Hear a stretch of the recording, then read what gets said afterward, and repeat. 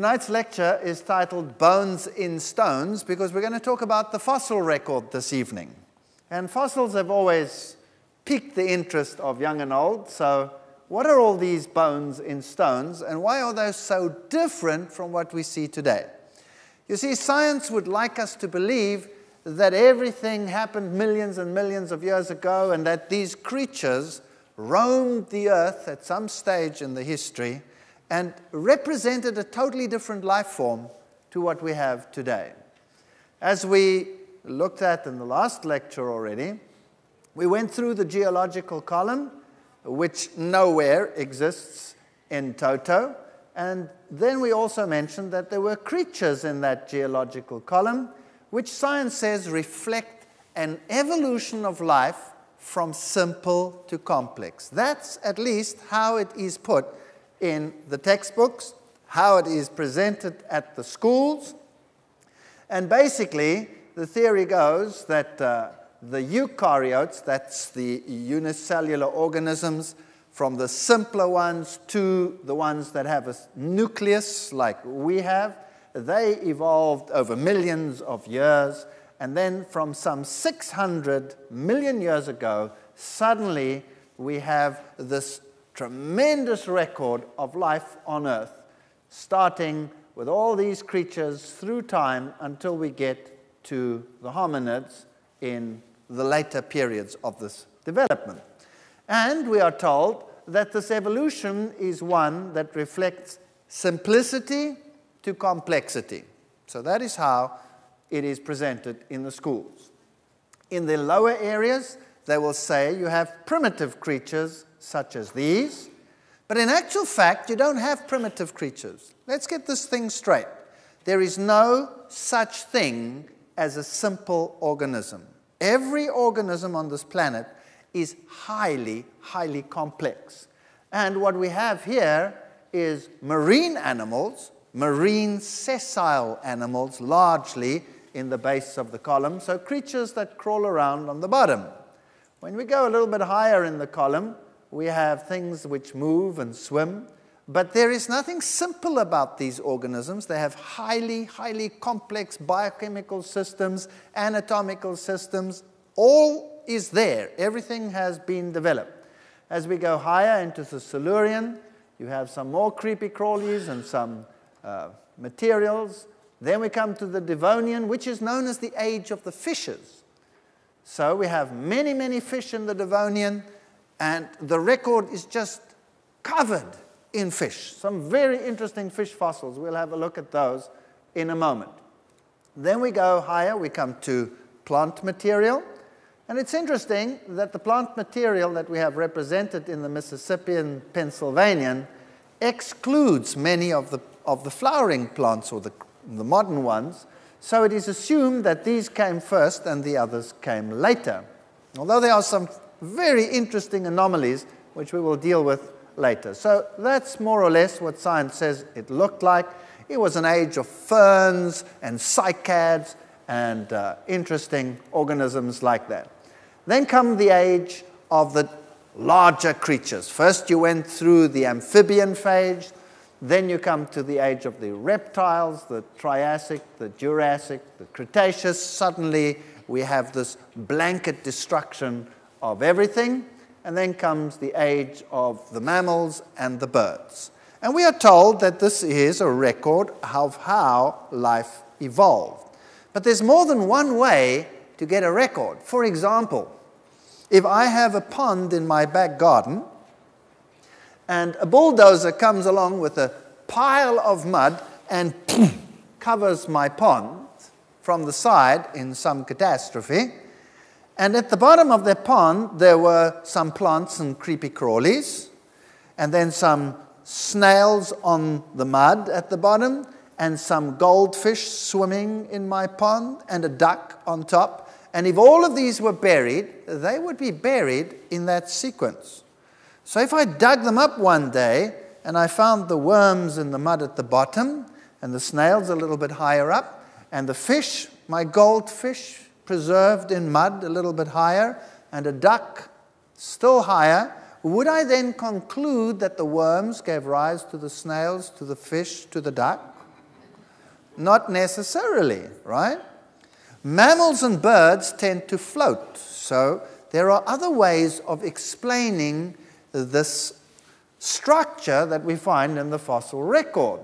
And we don't have to go into great details. We'll see what the general picture actually is all about. So now fossils that we find determine the age as well. For example, this is the principle of fossil correlation. If I find this particular fossil in one layer at a particular place, and I find the same fossil in another area also in a layer, then I conclude that the two layers are of the same age. So how is the age of the layer determined? By the fossil that is in the layer. So this layer gets its age from the fossil, and this fossil gets its age from what? From the layer. That's circular reasoning. So it's as old as the layer because the fossil is as old as the layer, and the layer is as old as the fossil because the fossil is as old as the layer. Get it? But there's no age. So whatever age you want to put at it, well, that's fine. Whatever you want. Now, even the old textbooks say, if covered by moist sediment, weathering is prevented, and for these reasons, quick burial is perhaps the most important condition favoring fossilization. Things have to be buried quickly in order not to rot away and disappear. And then also, waterborne sediments are so much more widely distributed than all other agents of burial that they include the great majority of fossils. So everything seems to be buried in water, and everything had to be buried rapidly. What buries a whale or a dinosaur rapidly, except some major catastrophe? And everything seems to be buried in water sediments, but there was no water catastrophe, no flood. Does that make sense? It doesn't really make sense. So if you have modern textbooks, you'll see pictures like this. Dinosaurs, and then there is an eruption of some volcano. These are Allosaurus and Stegosaurus walking around. They get buried, and then after a while there's some erosion that takes place, and they are exposed, and then you can find them and study them. And then this is how it happened. But this is not what we really see. What we really see is organisms washed into position by water. Now, how long does it take for something to fossilize? We've already looked at that. It doesn't take very long. Remember those teddy bears that fossilize in water that is high in the minerals that are needed for the purpose? Here is a hat. This is a miner's hat, and it's in a museum in Australia. It comes out of a mine that was vacated some 30 years ago, and it's solid stone. So it turned into solid stone in a very short period of time. All right, let's have a look at this fossil record. Here are some fish fossils, and you can see here are pretty intact fish over here, and there are sometimes huge areas covered in fish. In Africa, South Africa, we have an area which we call the Eka. It's one of these Devonian periods, and there are just hordes of these fish. What is also interesting is that many of the fish that we find are intact, but many seem to be headless. When I was a student going around looking at all these paleontological finds, I thought to myself, wow, it looks like these fish lived in the French Revolution, because most of them lost their heads. But what is interesting about fish is when a fish lies in water and is dead and is rotting, the first thing that happens is the ligament attaching the head rots away and the head drops off. Eventually it puffs up and all the scales fall off, and then it deteriorates. And in a very short period of time, that fish is gone. So we don't have fossilization of these creatures today. They just disappear and dissipate, and the bacteria and the scavengers and what have you, they come and that thing is gone. Gone. But here something happened, and many of them are perfect. That means they must have been buried instantaneously. Some of them, or lots of them, don't have heads. That means they floated in the water for a few days, not a long time, and then were buried. We find fish like these with heavy bony scales, and when we see those, that's primitive. You know, that's a pretty advanced feature. heavy bony scales. And if we look at modern fish like the sturgeon, that has heavy bony scales. So what do they say about the sturgeon? That's a primitive fish. That's a very old primitive fish. Why? Because it looks old and primitive. They do exactly the same with a rhino. A rhino looks kind of folded and ancient, doesn't it? And we look at it and say, well, that's a pretty ancient animal. It must have an ancient origin. But in actual fact, it's a mammal. Hello, when did the mammals appear? In recent times, even according to evolutionary theory. So we cannot have our mindset dictate data.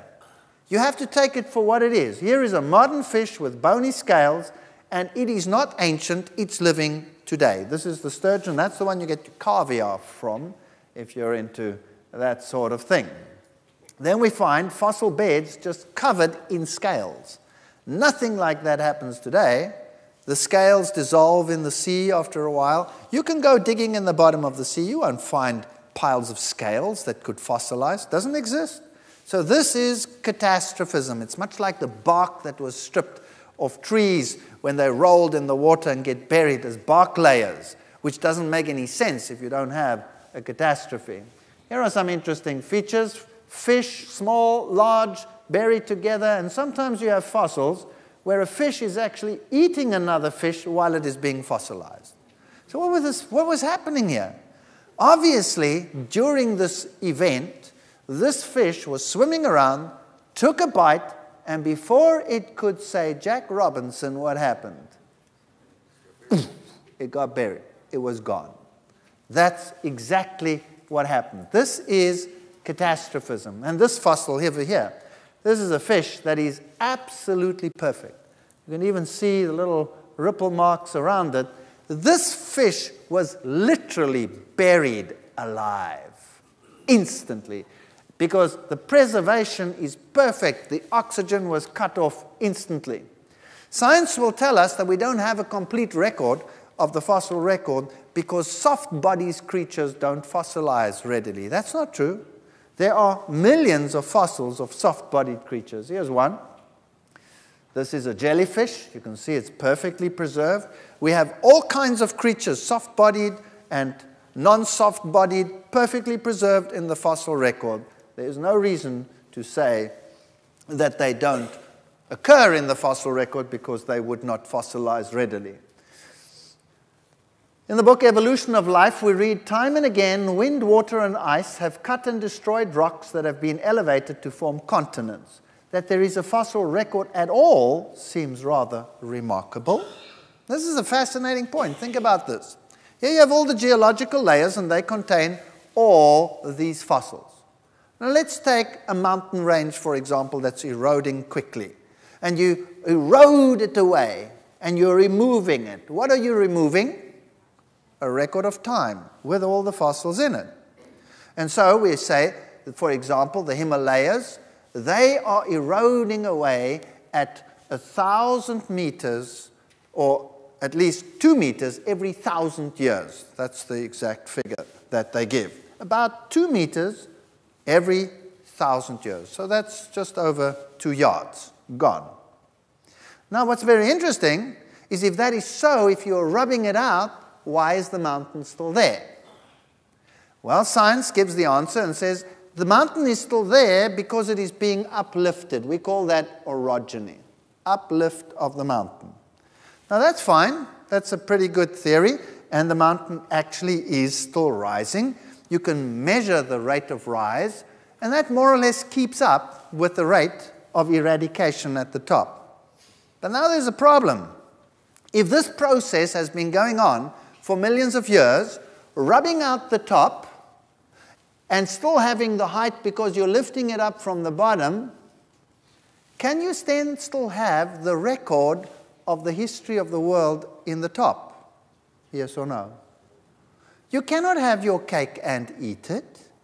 You cannot rub it out and say it's eroded away, but it's still there because we've lifted it up. Then you should have only the stuff right at the bottom that is still there. But no, we have the whole record there. So that cannot be. So somewhere there's a flaw in the story. somehow there's a problem. How can we still have a fossil record when it's been eradicated over and over again by a process called erosion over millions and millions of years? And so some scientists have this tongue-in-cheek statement: historical geology is a record of events, most of which never took place in time, much of which never existed. Well, let's have a look what science has to say. Well, Time magazine picked up from the scientists and splashed it all over the world so that the youth and everybody should become acquainted. Evolving at supersonic speed. You see, when I was a graduate student at the university, I was taught Darwinism. Darwinism has a logic about it, but Darwinism requires what we call gradualism. Gradual change over time from one form to another.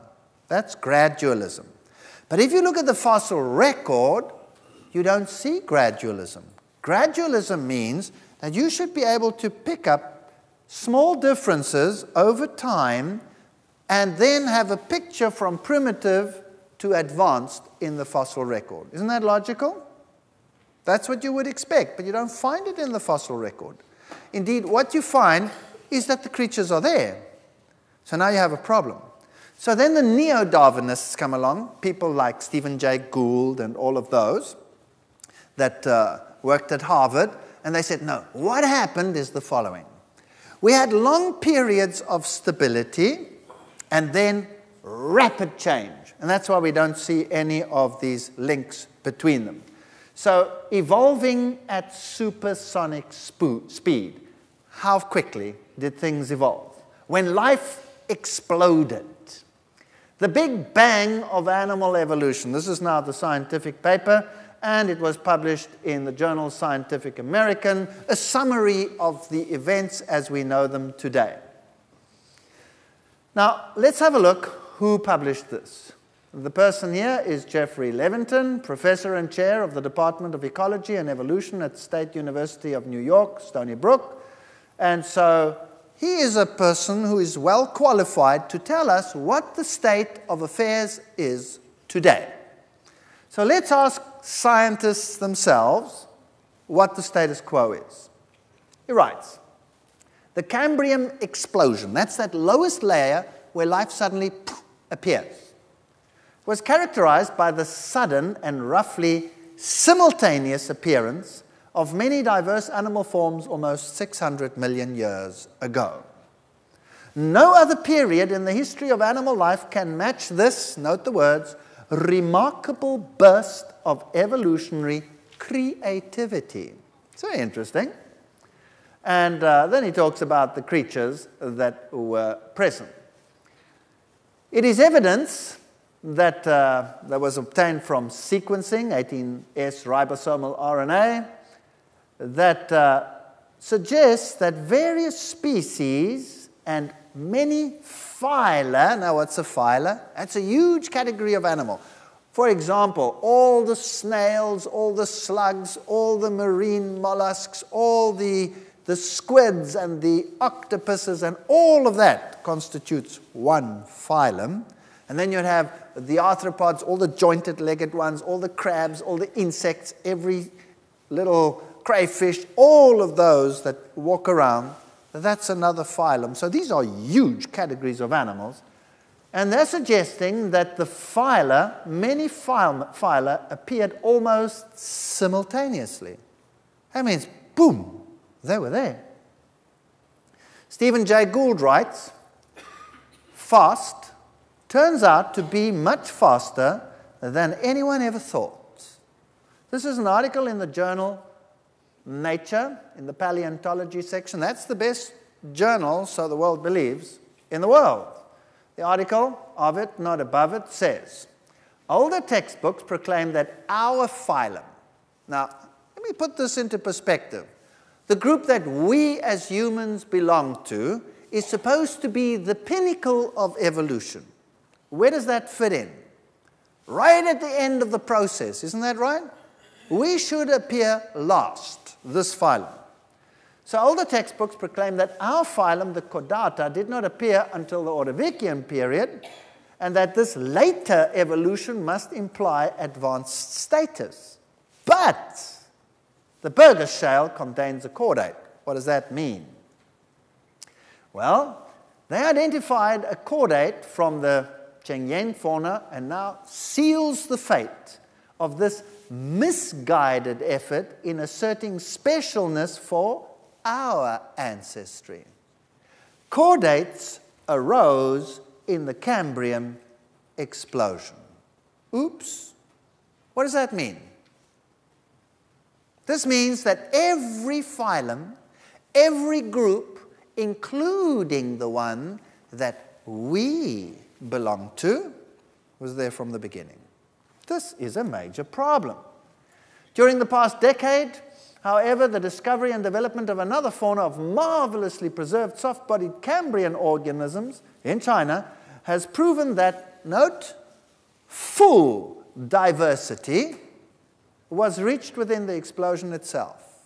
That means everything, every life form, kind, that exists today was there from when? From when? From the beginning. Now, I'm not making this up. These are the top scientists in the field in the world. Everything was there from the beginning. In my own life, I started off with my thinking as a gradualist. That's the only logical alternative. Darwinism is the only logical alternative. Now, please don't confuse logic with correctness. Something can be perfectly logical, but it can be perfectly wrong at the same time. Okay? So, Darwinism is a logical alternative in science. We'll look at Darwinism and see what the flaws in Darwinism are, but everything appearing at the same time, that cannot be. So, you had to change. So, we became what was called punctuated equilibrianists. Sounds very nice. That means equilibrium, long periods of nothing, and then, boom, punctuated, rapid change, chup, chup, chup, chup, everything's there. But you know, it's not too far a step to take one step further and to say, if everything was there from the beginning, then it could also be what? Creation, right? Doesn't that make sense? Could also be creation. Now, is this something totally new? No. He writes, Charles Darwin faced this challenge to his gradualistic preference, things change slowly over time, with characteristic honesty, writing in the first edition of Origin of Species, strange that it disappears later, the case at present must remain inexplicable and may be truly urged as a valid argument against the views here entertained. So they've known this from the beginning. So, is there such a thing as an evolutionary record which shows things developing from simple to complex? Answer is no.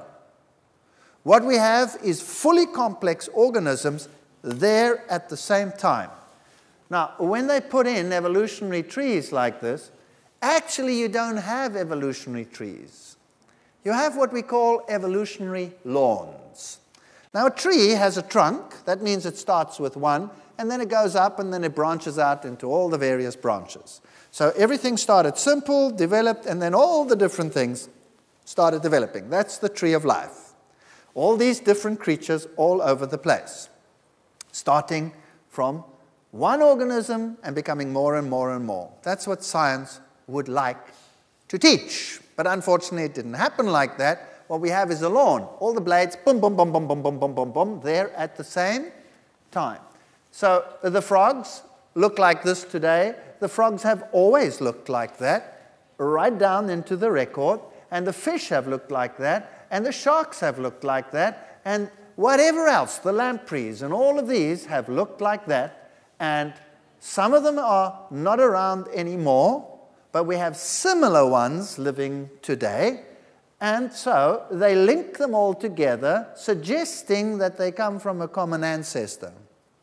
But this bottom piece over here of linking them together is what? Is conjecture. Where does it come from? It comes from the mind. It doesn't come from the fossils. That's very important that we realize that. So if we look at the reptiles, the turtles, for example, you never find a half-formed turtle, or a quarter turtle, or a third turtle, or a piece of something developing into a turtle. When a turtle appears in the fossil record, it's a what? It's a turtle. Finished. If the lizards appear, they are lizards. Snakes are snakes, etc., all the way through. And the linkages are conjecture. Let's have a look at some of the criteria. Evolutionary processes require, number one, advancement from simple to complex. That would be logical, right? That's what evolution requires. Number two, evolution requires development from small to large. That's called the law of Carroll. Carroll was a scientist who said everything had to start from small and develop to large. There is no other way. That's logical. Think about it. You don't start with a rhinoceros and end with an amoeba. You start with an amoeba and you develop all the way up to the rhinoceros. That would be logical. Is that correct? So that's a perfectly logical assumption that you would make if evolution was correct. And also, if life started somehow fortuitously somewhere on the planet, suddenly it was there, then there would have only been one. And eventually they could have become more and more and more and more and more if the theory is correct. So we start with low diversity to high diversity. That's logical. That's what you'd expect. But what do we have? No, we don't have that at all. We have irreducible complexity. Suddenly they're there. Boom. And some of the features in what we have cannot be simplified. They will not work if they are simplified. So they have to be complete. Everything has to be there. Boom. Some of the organelles and structures in living organisms are so complicated and need so many building blocks and parts that if they're not complete, they wouldn't work. So, boom, everything has to be there at the same time. So we don't have advancement from simple to complex. Everything was always complex. Do we have small to large? No. If we go into the past history, everything was bigger and larger and more magnificent than it is today. Today we have but a fraction of what used to exist in terms of size and in terms of diversity. We have reverse diversity. We would expect low to high, but we find far more creatures in the past than exist today. In fact, we only have a fraction left of what used to live. So we find exactly the opposite to what is to be expected. Well, that's a problem. S. Gould, in his article, Return to Hopeful Monsters in Natural History, now these are the top scientists. Stephen Jay Gould is dead now, but still, his work lives. The family trees that adorn our textbooks are based on inference. They come out of the mind, however reasonable, not the evidence of the fossils. So Darwin's theory of this is what we would expect is logical if it were true. But we don't find that. We find exactly the opposite. And the family trees are based on inference. So when you go into the fossil record and you look at the evolution of the horse, this is how it's depicted. So you go from this tiny little creature, which used to be called Eohippus, or it used to be called Hyracotherium, and then they changed it to Eohippus, develops all the way through to the modern horse. And this strange little one down here, Hyracotherium, is depicted like that, but its name was Hyracotherium because it looked like a hyrax, a rock hyrax. In fact, it was nothing other than a type of rock hyrax. Then if we go to the other creatures all the way up, and to the horses, they arrange the horses from small to large. That's logical, but is it necessarily right? If I gave you a pile of dog skulls, imagine this now in your mind. I gave you a pile of dog skulls, every conceivable dog type on the world, and I said, there it is, and you've never seen dogs before, and I say, design for me an evolutionary tree. What would you do? What would you do? You would arrange them from what? From small to large. So the Chihuahua would be right at the bottom. Yep, yep, yep. There he is. And then how would you develop your tree? What would you do? Well, you would put all the creatures that had sort of flat stocky bulls, flat faces, you'd put them on the one branch, isn't that right? So you would have your bulldog and your pug and all of those on the one side and the boxer arranged on the one side. And in the middle, you'd have the sort of in-between sturdy ones. And on the right, what would you have? Something like the lean, sort of slim, long machines, the whippets and the Afghans with their long snoots. And you'd have a beautiful tree. And it would be perfectly logical. Would it be right? No, it would be absolutely wrong. Why? Because they didn't come out of the Chihuahua in the first place. In fact, they came out of the wolf breeds, and the evolution is non-existent. This is the variety that is found within the gene pool, from the smallest to the largest. So it's not something that you would think reflects evolution at all. It comes out of the mind. So the same over here. These creatures, were they buried in the fossil record in this sequence from small to large, yes or no? The answer is no. They were all there at the same time. They were contemporary. And you're giving a pile of bones to a scientist, and he, in the laboratory where he sits, designs the tree. It's based on inference, however reasonable, not the evidence of the fossils. That's the fact of the matter. So, today, do we have tiny horses? Yes. That's the smallest horse. Look how small it is relative to that hand. And that's the largest horse. That's the variation in the horse breed today. This has nothing to do with evolution. Nothing to do with evolution. Is that an ancient horse and this a modern horse? No, they both live at the same time. You have the entire range over there. These horses are magnificent creatures, but they are totally different to other horses. These are the very special breed of horses that you find on Iceland alone.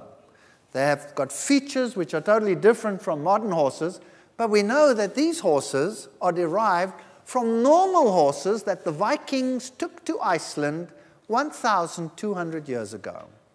So these changes that we see have to be accounted for, but this is nothing other than a normal horse. So now let's go to the dinosaurs and all these interesting creatures.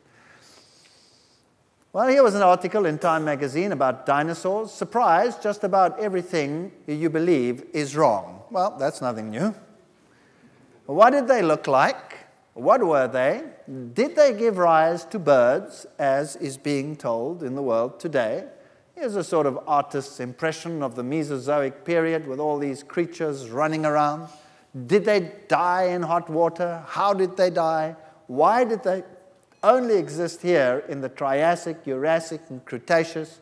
Why are they gone now? This is a typical tree of the dinosaur evolution, starting with the amphibians, and then how they all evolved, and there are all the modern ones sitting on top of the tree. Is this true, or is this conjecture? What is it? It's inference, conjecture, but it's not based on the fossils. So how did they get that? They had all the creatures, they're all in these layers, they take them, and then they put them together. Is there anything leading up to a stegosaur or any one of these, a brontosaurus or a tyrannosaurus rex or a triceratops over there? Is there anything leading up to it? Yes or no? No? When they're there, they're there. That's it. That's what you got. Everything's finished and ready.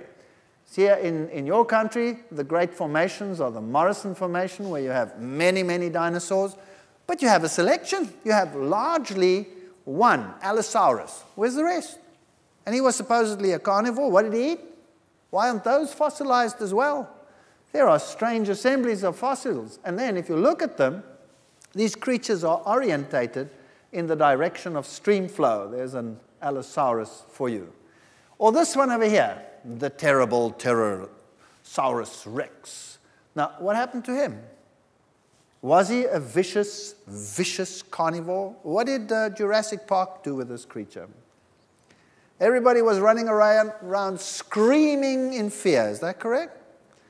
Because this vicious carnivore was going to destroy everything in its path. Why is it a vicious carnivore? Because of its teeth, right?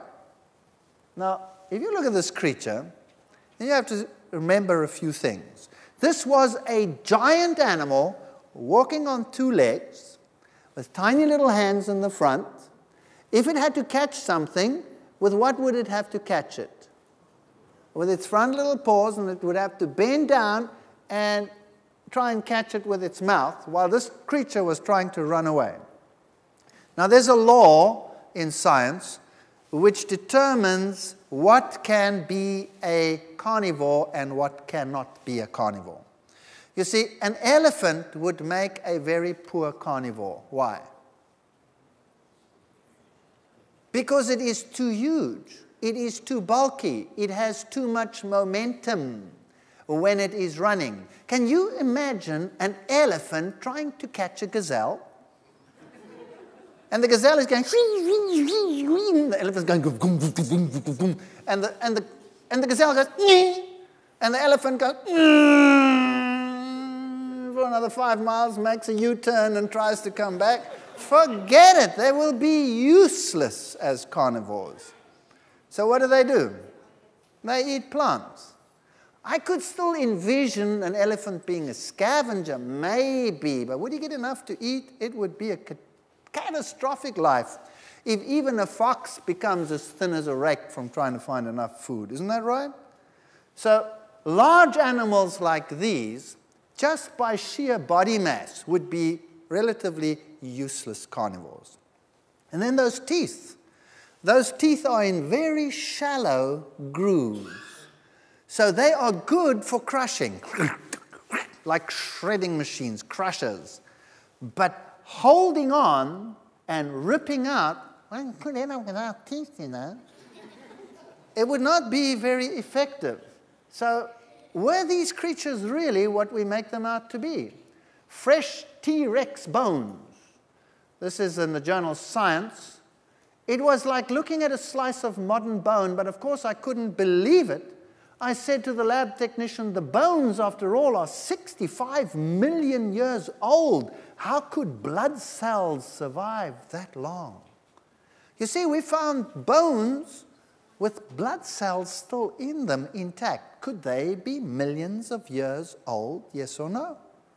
These are questions which boggle the mind. Maybe these creatures didn't live so long ago, and maybe these creatures were not what science would have us believe them to be. If you go to a museum of natural history, any one of them, this is what you will see. Dinosaurs running around, and what are they all doing? They're all ripping each other apart. Isn't that right? They're all ripping each other apart, bleeding and blood gushing, one screeching and running while the other one is taking a bite out of the side. That's what you see out there. Here you see another one. These come from the British Museum of Natural History. This one being attacked, and you have much blood and gore and ripping. And the displays that you have the blood around the face and the blood around the feet and all of these things. And these things are all depicted as highly vicious. Do we have creatures today that have short little arms in the front and big legs at the back? Yeah, we have kangaroos. They're great carnivores. Have you seen them running around killing everything? Blood all over the place? No, you don't. You know, the anatomy is just not suitable for that. So what is the story over here? Is it really like that? Well, you had tiny little dinosaurs like this one. Some dinosaurs were just the size of a chicken, not very big. Did you know that reptiles continue to grow and they get very, very, very, very, very, very old? If you take tortoises, for example, if you have a tortoise that's a few days old, how big is it? It's about that big. It's about that big. And if you come back in 300 years, if you survive that long, how big would it be? It would be about that big, right? And so on the Galapagos Island, you have huge tortoises. And what if you came around 1,000 years later, how big would it be? Whew, it would be a pretty big thing, right? And we have some very amazing creatures today. Here is one of them in display in the Museum of Natural History in London. You can see by the scale of things. I mean, these things were huge. This creature was probably a swamp creature, walking in swamps and feeding off the swamps. And here is a triceratops, obviously a plant feeder. Look at its mouth.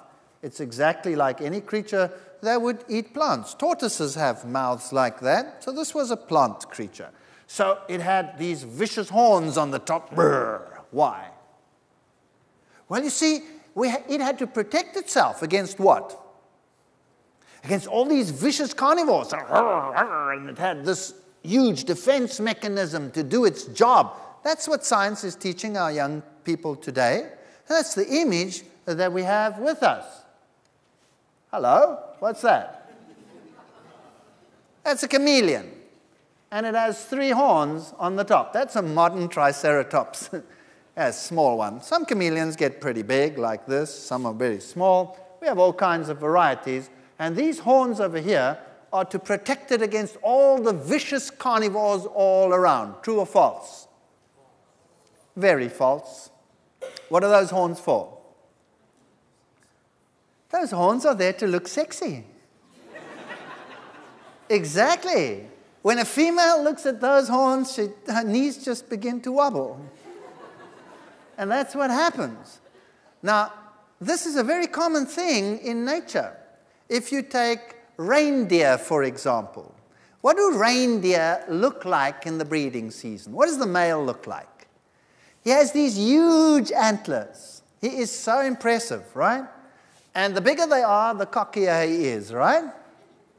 And then the breeding season comes and the males, they test their horns, and the females watch and are very impressed. And the guy with the biggest antlers, you know, like the youth today with the best hairstyles, they get the ladies. That's the way it works. Everything works like that. What happens after the breeding season to a reindeer's antlers? They fall off. Now, what if they were really there to keep all the vicious carnivores away? He would be in big trouble for most of the year, right? Nothing to protect himself. This is a mindset that is being placed in the minds of men that does not have a basis in reality. And these creatures were probably no different to the lizards and the creatures that we have today, just bigger. Everything was bigger. We find dinosaur eggs, yes, and then we have museum depicting them in their little nests, breeding out, pretending that everything is very normal, and we can find the eggs, yes. But how do we find these eggs in the fossil record? They are all washed into great washes. They have all been buried in catastrophic flood deposits. There is no such thing out there as a natural setting that would pretend to be anything like it is today. Dinosaur footprints all over the place. If you look at the way in which the impression was made, then it appears that in the past the animals all walked uphill, because most of the footprints seem to go upgrade. You can't look at the topography today. You have to look at what it was like, because there could have been uplift and downlift. So when these animals made the impressions, they were making impressions in mud, and they all appear to be running uphill. Why would animals always run uphill? What makes animals go uphill? Maybe rising floodwaters? Is that a possibility? So there are over 100 published theories about the extinction of the dinosaurs, ranging from the fascinating to the absurd. Do any of them explain the death of the dinosaurs? What are the facts? Why so many theories to explain something that is perfectly obvious? All of them that we find are buried in huge floodplains, washed into position, even orientated by floodwaters. Any eggs that there are washed into position, but none of them died in a flood. Does that make any sense? Doesn't make any sense to me. Then we come to the birds. But the birds, that's a topic on its own. So we'll leave that for the next session.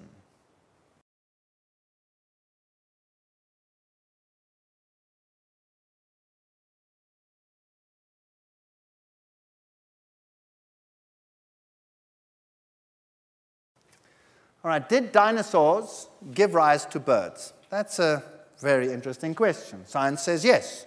That is at least what we are taught. That's what the kids are taught. Oh yes, there's the oviraptors and the velociraptors and all these strange-looking creatures all over the place. and they're depicted as taking care of their little eggs. And we have fossils where there are feathers, and there was a transition from the dinosaurs to the birds. Archaeopteryx, a very famous fossil, is now generally accepted that Archaeopteryx was a bird with fully formed flying feathers and a wishbone. Here is the prime candidate today for the transition. This is Sinosauropteryx, and there is the fossil. And if you look carefully, you'll see these little things over here, which seem to be feather impressions, although they're not very clear as feather impressions at all. And we'll see what the top scientists in the field have to say. These are all publications in journals like the journal Science, which is, of course, the equivalent of Nature, so great journals. New research shows that birds lack the embryonic thumb that dinosaurs had, suggesting that it is almost impossible for the species to be closely related. Here's another statement. A team led by bird expert Alan Fiducia, chairman of the biology of the University of North Carolina, studied bird embryos under a microscope and published their studies in the journal Science. A team led by John Rubin, a respiratory physiologist at Oregon State, also analyzed the outlines of Sinosauropteryx' internal organs. Its bellow-like lungs could not have evolved into the high-performing lungs of modern birds. You see, it's more than just feathers. Rubin, an ancient bird expert, Larry Martin, believed that the so-called feather traces are actually frayed collagen fibers beneath the skin. So maybe they're not feathers at all. Feather expert Alan Brush, University of Connecticut, points out that they lack the organization found in modern feathers. So these aren't feathers at all? Is that what they're saying? Well, if we look at lungs, for example, that first story, mammals have lungs like these, where the air goes into a little sac like a balloon, and you breathe in, balloon fills up, you breathe out, balloon empties out. And that's how you fill your lung. So every time you fill your lung, you mix the air from the outside with the air already in the lung, and there is less oxygen than when that mixing didn't take place. So now, if you go climbing, when you get to a certain height, you become breathless. Why? Well, the air gets thinner, there's less oxygen, and you're battling, and you're mixing. So if you go to the top of Mount Everest, what do you have to take with you to survive? Oxygen bottle. You have to take an oxygen bottle. And then you stand up there with your oxygen bottle and try and survive. And while you're standing and looking at the view, you hear quack, quack, quack, quack, quack, quack, quack, quack, quack, quack, quack, quack, quack. And what flies overhead? A bunch of geese. And you think, what have they got that I haven't got? How come they can be up there and I can't be up there? Well, you see, birds have different lungs. They don't have these air sacs where there is a mixing of the air. Like in our case, birds have a bunch of sacs before the lungs and a bunch of sacs after the lungs, and the air passes straight through in little tubes. So the anatomy and the physiology is totally different in a bird lung to what it is in a reptile lung or a mammalian lung. So the one could never give rise to the other. And also, feathers are highly complex structures that could never develop incrementally to be efficient. They would have to be there, fully formed, or be useless for flying, or one of the two. So here you have huge problems in the physiology. Here are some more statements. Stors Olsen is creator of birds at the National Museum of Natural History at the Smithsonian Institute. And he wrote a response to a National Geographic article which just plasters it across the world that it's a fact. Birds came from dinosaurs. Listen to what this expert has to say to them. The feathered dinosaur pictures are simply imaginary and have no place outside of science fiction. Are you ever told this at the school level, yes or no? No. Nobody hears this. You only hear one-sided propaganda. In fact, that is unfair science because it's based on a lie. The idea of feathered dinosaurs and the theropod origin of birds is being actively promulgated by a cadre of zealous scientists acting in concert with certain editors at Nature and National Geographic. So there seems to be an agenda in the scientific world, who themselves have become outspoken and highly biased proselyters of the faith. Truth and careful scientific weighing of evidence have been among the first casualties in their program, which is now fast becoming one of the grander scientific hoaxes of our age, the paleontological equivalent of cold fusion. There's no such thing.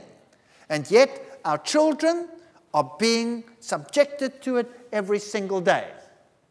He writes here, Alan Feluzia, chairman of the biology department at the University of North Carolina, he writes, "It's biophysically impossible to evolve flight from such large bipeds with foreshortened forelimbs and heavy balancing tails, exactly the wrong anatomy for flight.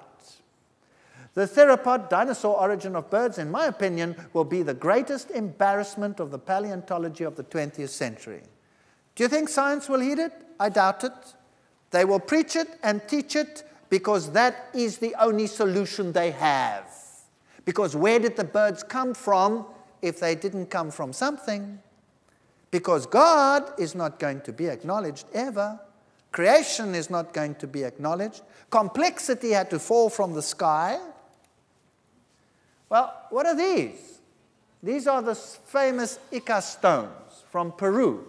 What is that? These are stones drawn on by ancient Indian cultures. And what do we have there? That's a triceratops, if ever I saw one. There you can see it perfectly clearly. These are flying reptiles. These are pterodactyls. There's no doubt about that. And they have a person flying on them. Very interesting. And they have all these creatures on the Ica stones. Is it possible that man and these creatures lived contemporaneously? Where do all the legends come from dragons and fighting this? Do you know that ancient writers, who are not even writing about science, but poets or just historians, writing quite generally, just in passing mention that these creatures, which they call dragons, live in Africa or in the jungles here, there, and everywhere. There are many, many, many occasions where there are records of such sightings. And then you have these strange things over here. I don't believe that the lizards in the past were any different to the lizards that we have today. If you take this modern lizard that lives today, the basilisk, that sprint across jungle streams, and you look at this creature, doesn't he look like something from science fiction? Isn't he cute? I think he's absolutely delightful. But imagine a paleontologist got hold of this fossil. What would he do with it? It would be the most vicious-looking creature under the sun. When actually, it's a cute little thing that sits there and is there for the amusement of the eye. George Gaylord Simpson, one of the doyens of evolution, says, "It has been suggested that all animals are now specialized and that the generalized forms on which major evolutionary development depend are absent. In fact, all animals have always been more or less specialized, and a really generalized living form is merely a myth or an abstraction." What does that mean in simple language? He says there's no such thing as a simple animal that became complicated. It's a myth. When we look at the fossil record, everything is complicated. At the same time, what do we have in the world today? Scientists agree, world faces mass extinction. Quarter of the mammals face extinction. Only 10% of the big ocean fish remain. That's what the world is knowing. This is a fact. So everything is disappearing, which explains why everything was more in the past than it is today. Doesn't that make sense? If we are slowly eradicating things by extinction, sooner or later we'll have what? Nothing left. Natural selection is doing a great job of removing everything from the planet. So if we look into the past, it was a far greater world than we have today. And science is distorting the picture. It's not what it seems to them. These creatures were just around. So young folks, if the world were ever restored to what it was, what a delight it would be. How many creatures there would be. If you look at the fossil record, we had strange creatures in the past that don't live today. But what is an ammonite? An ammonite is a highly complex squid-like creature. that lived in a shell and swam through the sea just like modern squids without their shells. So there you have these creatures. They're complex. There's nothing simple about them. These are the trilobites, depicted as ancient and the first organisms to evolve, which is rubbish because we saw that everything was there at the same time. And what are they? They're arthropods, highly complex. They don't live today, but there's nothing simple about them at all. They tunneled. They had all the equipment that they needed. This is Nautilus, ancient so-called living fossils. That's the living form. That's the fossil. They were identical. Nothing has changed. If we look at the marine organisms and you look at the echinoderms like the sea stars and the brittle stars and all of these creatures, there's the fossil, there's the living forms. Nothing has changed. Nothing. When they appear, they're like that, and today they are like that. These are some of the fossil forms that we can see. Everything is identical to what it is today.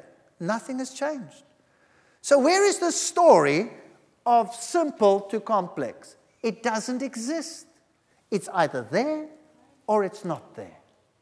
Look at these, crinoids. These are sea lilies, highly complex, exactly in the past as they are today. Here are shells in the fossil record, living shells. There's a fossil of a turtle, there's a living one. No change whatsoever.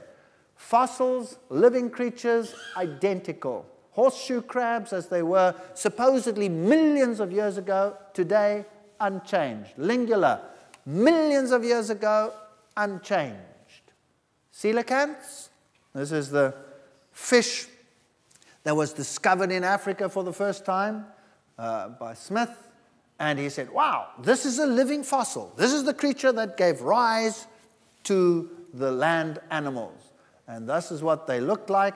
And because the lobes of the feet are like that, they could walk. We have many fish today that can do that besides this. All the rockfish have like little walking legs to move around on the rocks, but they don't come out onto land. Some can even hop. Isn't this fascinating? Look at the size of this shark. That's a fossil. And that's a modern shark. Nothing like it exists today. This is humongous. And that's a tooth of one of these fossils. It's enormous. There's no such thing that exists today. The frightening great white is fiddlesticks compared to that guy. Really, fiddlesticks. And here is Tuatara. That's the famous Sphenodon from New Zealand. Exactly like he is today, so he is in the fossil record. These creatures over here, like these giant Galapagos turtles, tortoises, exactly in the fossil record like they are today. Now imagine these creatures, these wonderful iguanas. Give them 1,000 years to grow, how big would they be? Wow, you'd probably fill the room with them. That would be scary, or would it? What do these creatures eat? Vicious dinosaurs? Well, if a scientist dug them up, that's what he would say. They would depict them in the museums full of blood, right? What do they eat? Seaweed. That's what they eat. That's what they eat. Nobody would ever guess. That's what they eat. Or the Galapagos land iguana. Yes, some of them eat plants. Some of them eat meat. We will look at that in another lecture. Gila monsters, armadillos, opossums, crocodiles, exactly like they look today, that's what they looked like in the past. No change, none whatsoever. And we think crocodiles are big. Do you know what? Crocodiles that live today are toys compared to what existed in the past. You want to see the difference? I'll show you the difference. Look at these huge creatures like armadillos. There is a fossil crocodile, and there is a fully grown modern crocodile. No difference in the anatomy, so there's no evolution here. There's only one big difference, and that is what? This guy is just enormous. He is so huge you cannot even imagine him. If you came up across this crocodile, you would know that you had seen a crocodile. It is scary. Now, why is it so big? Why is it so big? Is that evolution? What does evolution teach? You go from what to what? Small to large. But that's not what we have. We go from giant to dinky toy. I'm aging myself by using dinky toy. They don't exist anymore. Lego toy. All right, there we go. So what has happened? Why is this creature so large? Maybe the circumstances in the past were ideal. There was so much food around, everything was perfect, temperatures were perfect, and they had a long time to grow without anybody wiping them off the face of the earth. And there they were, huge, huge. That's not evolution. We've got devolution. We've gone downhill. Let's have a look at the insect world. This insect is a fossil, and it has a straight wing. So science says, primitive, primitive. Why primitive? Because the wing, they say, is a modified scale. Big problem. Big problem. Because a scale and a wing doesn't develop from the same anatomical layers. Big problem. You cannot have the one developing out of the other. But besides that, they have to get the wing somewhere, so it's a modified scale. Now, this creature cannot fold its wings. Obviously, if you could fold your wing nicely and bury it under or hide it under a covering, that would be an advanced feature, right? So this must be primitive. Here, just think of the mindset. So what is this? Straight out wing. Cannot fold it, bend it, bury it, hide it. Primitive or advanced? Primitive. Is it? No. They all occur at exactly the same time. So again, it just comes out of the mind of the scientist. Or this wasp, perfectly formed, but the wings are straight. Primitive? No. Why should it be? Or this one. There's the fossil, there's the modern one. If you look at this creature over here, you would say, well, that's primitive because it doesn't have a folded wing. Did you know that scientists use the dragonfly to develop the helicopter? And the helicopter cannot do a fraction of what this creature can do. This creature can go whatever it wants to do. It's magnificent. The design is absolutely astounding. We cannot even copy it. It's so perfect. But it's primitive. Why? Because the wings are straight. And if you can fold your wings like this one, like a beetle wing, that's advanced. Then why do the beetles and the dragonflies occur in the fossil record at the same time? Or what about this problem? Why do we find bees' nests in the fossil record long before there are flowering plants? What do they eat? Wait for 50,000 million years to get something to eat? I think there's a problem there. Here's a praying mantis, and there's a fossil. Unchanged. Nothing has changed. Here you have an eye of an insect. One of the most intricate structures known in the world today. The eye, of course, works totally different to ours. Our eye already is a nightmare to evolutionists. But this eye is even more of a nightmare because it's made up of perfectly shaped little mirrors, and each of them has to be absolutely perfect to work. You cannot get this to improve over time, and there are hundreds of these reflecting the light absolutely perfectly. In fact, NASA used this eye to design the mirrors in the reflecting telescopes that they use in space. They used this as a model. It's absolutely perfect. How did it come into being? Just like that? Because there's no incremental way in which it will work. It's either there or it's not. And do we have any evidence in the fossil record that there has been an evolution of the eye? No. Here is probably the most ancient insect that you can look at, and there's the eye. This is in amber. This is a fossil. Perfect. Perfect. No change. Here's another insect in amber. They're unchanged. Here's a cricket in amber. Unchanged.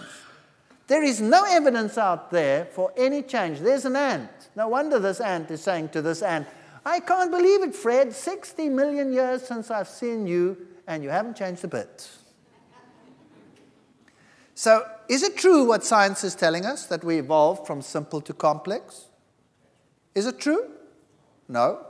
The scientists themselves say everything from the beginning has been complex. There's no simple to complex. Doesn't exist.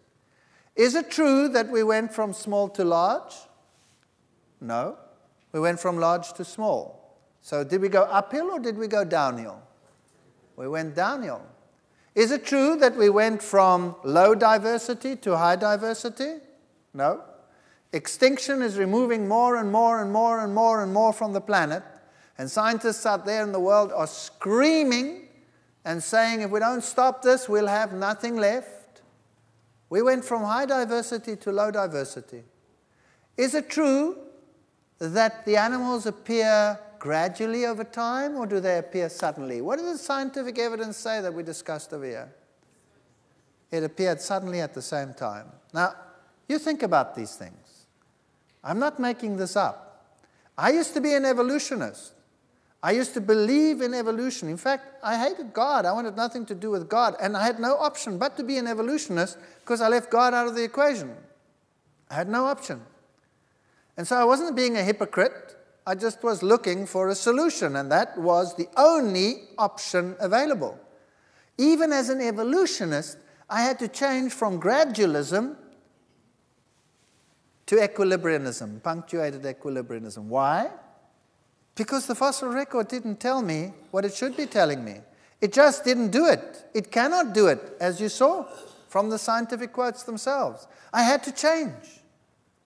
So what's the big deal? If everything was there from the beginning, there's no difference between that and creation, except that you've left out what? God. That's it. That's the only thing they've left out. God. They're calling it sudden burst of evolutionary creativity, and they've just left out God out of the equation. That's it. So, is there a God or is there not a God? Well, you decide. This is the Welwitschia. Welwitschias are plants that just don't die. They just grow and grow and grow until they are very, very, very old. So we have giant Welwitschias in Namibia, in the deserts, and they tell us something about how long things have been around. If you go to the oldest trees in the world, the bristlecone pine is famous for it. The oldest ones around, how old? Well, the oldest Welwitschia around is between 4,000 and 5,000 years old. The oldest bristlecone pine, how old is that? Between 4,000 and 5,000 years. Some years ago they said, 6,000. But then they realized that they were not dealing accurately with the ring structures. And so today, everybody agrees, 4,000 to 5,000 years. That's it.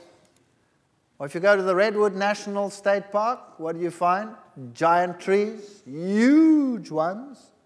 And these are first-generation forests. You see, this tree is amazing because its bark is fireproof. So even if a fire sweeps through the forest, the trees survive. It's a first-generation forest, so there's nothing that was there before. How old are the oldest ones on the planet? Between 4,000 and 5,000 years. If you look at the river systems in the world, you have a Mississippi River over here. It comes down and it deposits whatever it deposits in the Gulf of Mexico, and there is no subduction there. The mud is not being taken away. It's all nicely enclosed. So whatever the Mississippi has brought down is where? In the Gulf of Mexico. The same with the Nile. Whatever the Nile has brought down, where is it? In the Mediterranean. And so, if you look at the mouth of the Nile, you'll have a huge delta where all the silt that has come down over the eons has been deposited. Now, they know exactly how much these rivers actually bring down, because people build dams in rivers, and a dam will eventually fill up with silt, and then it's no longer a dam. It gets useless. So they have to work out whether it's economically feasible to build a dam like that. And the way they do that is they put nets and devices into the water to measure how much material comes down per year, and they do this over a number of years to determine how long would it take before the dam is useless. That makes sense, doesn't it? And so they did that with the Nile. And then it just takes a satellite picture, and you determine how much has this Nile brought down in its entire lifetime. And you know what? There is no river that's older than between 4,000 and 5,000 years. Doesn't exist. There is no plant that is older than between 4,000 and 5,000 years. And you will say to me, but whoa, whoa, whoa, whoa, whoa. We have archaeological evidence.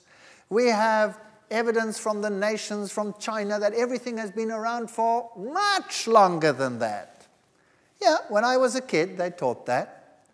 When we did Egyptology, what did they say? Egypt was around for how many thousands of years BC? And then, as the evidence piled up, what has happened to those dates? What has happened to them? What has happened to the dates in China? What's happened to the dates in Egypt? What's happened to the dates in Mesopotamia? What happened to them? They got shorter and shorter and shorter and shorter. And now if somebody dares say 3,000 BC, by the way, that's just 5,000 years, they will put a plus minus in front of it. Why? Because they know that in a couple of weeks' time, the time will come down. Why? You see, in the past, they used to put the kings all sequential. They'd say, that one reigned here, the next one there, next one there, next one there, next one there, next one there. And they had a long list of kings and a long time. Because they knew this king reigned for so many years, that one for so many years, a long time. And then one day they discovered, oops, yeah, it was father and son ruling at the same time. Or father and 3 sons ruling at the same time. And the time went new, and then the time went new. And so eventually, we're down to a very interesting scenario. Take the history of Europe. Man, if we've been around for millions of years, why can we only trace the history of Europe to a few decades, centuries, perhaps a millennia or 2 BC? Nothing there before. England, there was nothing on that island 2000 BC, nothing happening. So really, we're dealing with very interesting phenomena. And these trees, yes, they're huge. You can drive a car through them. But the bottom line is, everything appeared at the same time. Everything was fully formed. There is no evidence of change from one form to another. There is top-level scientific evidence that one form did not give rise to another, as they teach in our schools every single day. And I believe that these scientists are dealing with one basic problem. And that is a denial of divinity. That's it. That was my problem. Denial of divinity. It has nothing to do with science. Science has moved into the realms of faith. And you can choose for yourself whom you want to believe. That choice is yours. But you don't have to be exposed to lies in order to make a theory fit. Thank you.